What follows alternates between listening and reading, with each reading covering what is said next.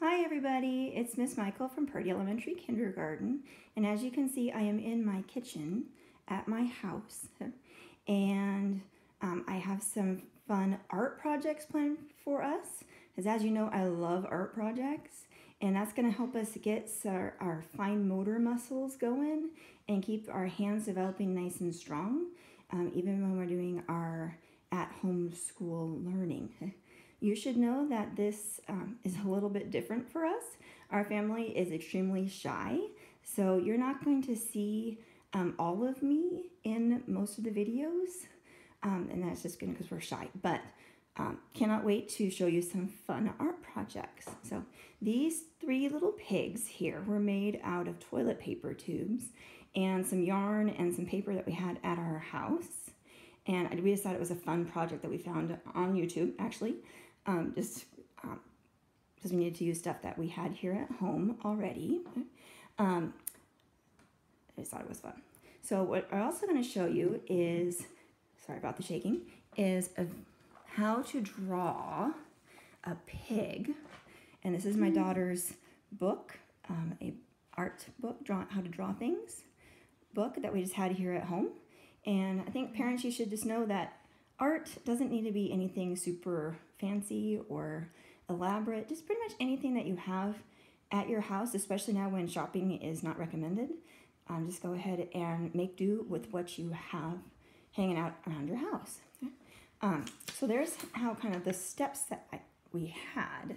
I'm going to go ahead and show you how to draw it. And treasures, you know that I am not an artist. I do the best that I can, but I drew this one, and I'm gonna go ahead and hand my video, oops, sorry about that, over to my daughter here, just so she's gonna lend me a hand as I kind of trace over this. So what you wanna do to make your pig is to start, and you want to have a strong tummy. So I'm standing up right now. You wanna have your strong tummy going on, even if you're sitting, because that's gonna help you become a better writer and a better artist. And your helper hand holding the paper down. We talked about that in class. And then the kindergarten pinch. And parents, that's very important for you to be making sure your students are doing. You want to make sure that that web space right there is open. It should be kind of a circle. Those fingers should be curved. And that middle finger should be just a supportive roll underneath. And those other fingers tucked away.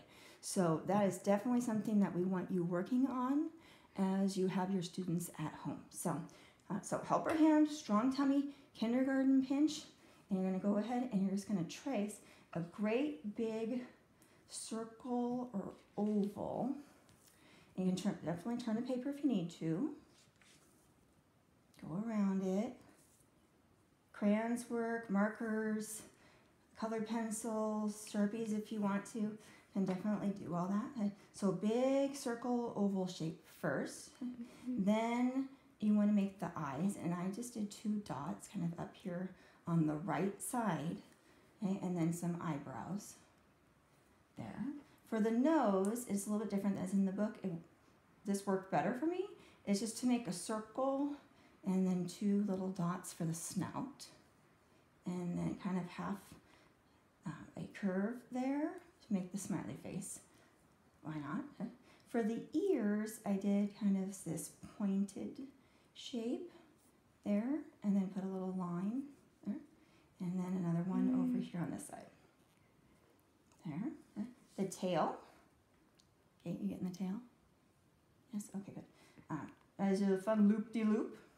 Again, all of this is practicing writing with that good kindergarten pinch and drawing.